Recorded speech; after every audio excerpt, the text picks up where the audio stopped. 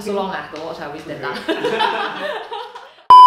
Hi, my name is Eleen. I'm a fashion and lifestyle illustrator, and I'm also an illustration lecturer.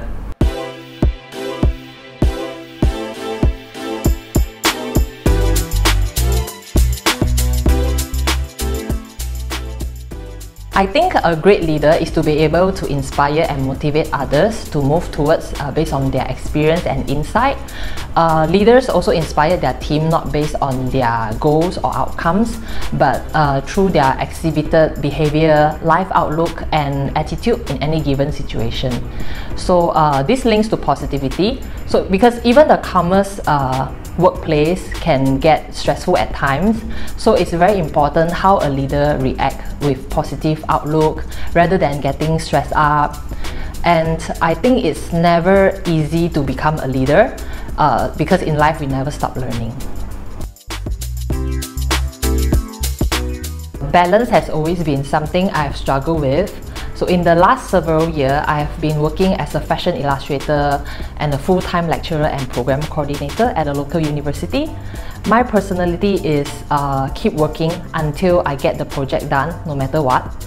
Plus, I'm responsible not only for my own project, but also for my client's project, which put lots of pressure on myself. So last year, I finally decided that, okay, I need to make a change, because it was no fun running my own projects and living stressfully because I wasn't taking care of myself. So I switched to a contract-based lecturer, and then I set the time for my own project. So I focus on creative projects, meeting clients, and also plan fun experiences outside of work. So this keeps me focused on everything I did well instead of getting down on myself about what I didn't have time to complete.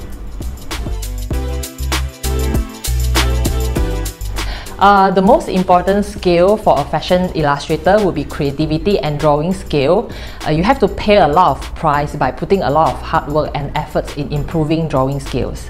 It is very important when it comes to live drawing, events, and the human figure and portraits are generally the hardest to illustrate. So in fashion illustration, it is very important to have the experience of gesture drawing and painting the body in motion.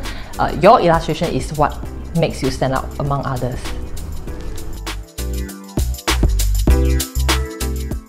Failure is a very real possibility in any business venture, and we shouldn't let our insecurity keep us from dreaming big.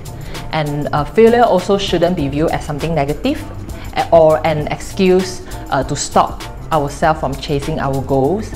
So when you hear no again and again, when your plans doesn't turn out, see that as a teaching moment or a learning lesson, because the road to success is never easy. So I will encourage all the women out there to spend some me time to take in all the advice, filter out the noise, and learn from your mistakes. But whatever you do not give up.